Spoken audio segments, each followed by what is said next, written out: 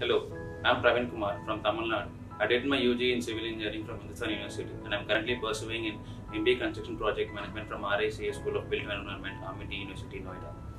I'm currently placed in Tata Consulting Engineers as a trainee engineer.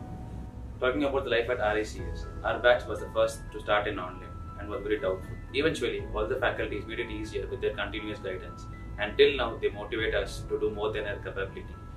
Eventually, the situation got normal and we were back to college. Life at RICS was more fun and knowledgeable, met new friends and made good contacts.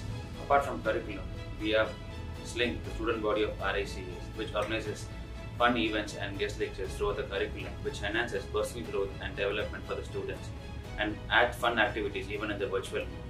I am the joint head of the photography club, which helped me to develop my own interests in this field. Talking about the placements, we have a dedicated team for placements. The pre-placement training was conducted.